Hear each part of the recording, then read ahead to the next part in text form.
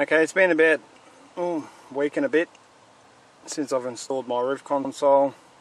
I'm going to give you a quick rundown. Fitting wise, the gap between the roof and the console itself is good. It's like that all the way around. A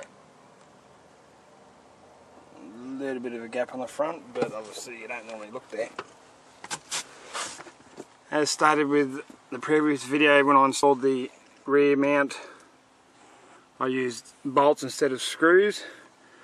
Those screws I've reused for the microphone holder. They're approximately 10mm in thread length. I put the microphone on this side because it's an ICOM radio, and I'm glad I have, because I've already hit my head on this 4 times getting in the vehicle. I tend to hit my head on this point here. Now, in the instructions it's pretty good. It tells you to, when mounting the cable holder, that you allow enough clearance for the visor. If you don't have that there, when I'm driving I can easily grab the mic, I can find where it's located, where it sits in its housing, and it's easy enough to put the cable back. The cable can just hang down like that. It's not too much of an issue. I had it like that because it's less obstruction with the rear view mirror. You can see the top of this bit in the rear view mirror. Other than that, it's okay. As stated in another video in relation to the radio, how it's housed in there, the only thing that's holding that in is just the sheer friction between the rubber and the radio, because it's a tight fit. I wouldn't say it's exactly foolproof though. It's only got double-sided tape on the inside to level it and sort of hold it there, but with this hot weather that double-sided tape gets soft and it can slip. This radio comes with a bracket. I'm going to mount it underneath this. I'm going to have 2 screws underneath here to hold that bracket. I'm going to look at doing something like that to help secure this radio better. Over corrugation and so on, it could work its way loose. Lighting, it's a little bit confusing, but when you hook it up with the doors open as is, these lights will come on there, and obviously at the back you cannot turn them off individually in this mode. Alright, you have to shut the doors, wait till the timers go out, i.e. as soon as you start the car, and then you can use these lights individually whilst driving. But when the doors are open, all the lights come on and you can't do anything about it, except use a switch at the end here to turn them on and off.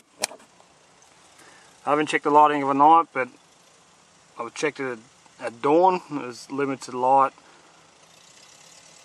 It doesn't throw the light as much to the sides because of the angle, but they show a clearer light as a result of being LED. That is about it. In relation to me hitting my head on there, it was a good idea not having the microphone mounted on this side. I haven't come close anywhere along here when I've been forward driving on the weekend. If anything, I hit the grab handle and that was it. Passenger wise, my wife said it was fine. The other mate thought it was a bit enclosed in. He's a bit taller though, but obviously being that right next to his head, you'd probably get that feeling. Overall, I'm happy with it. The only thing I didn't like was how the radio just sits in there, and the small screws which they used on the rear mount. They used longer ones on the front mount.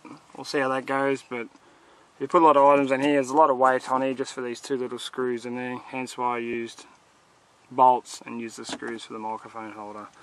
The whole lot cost $460 thereabouts. It was about $450 for the console and $11 for the insert.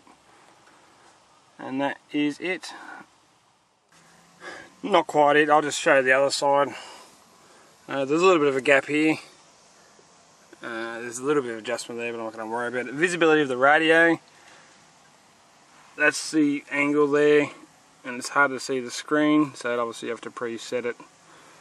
As I said, to grab the mic, it's just a matter of I can just push that up and I can bring that down.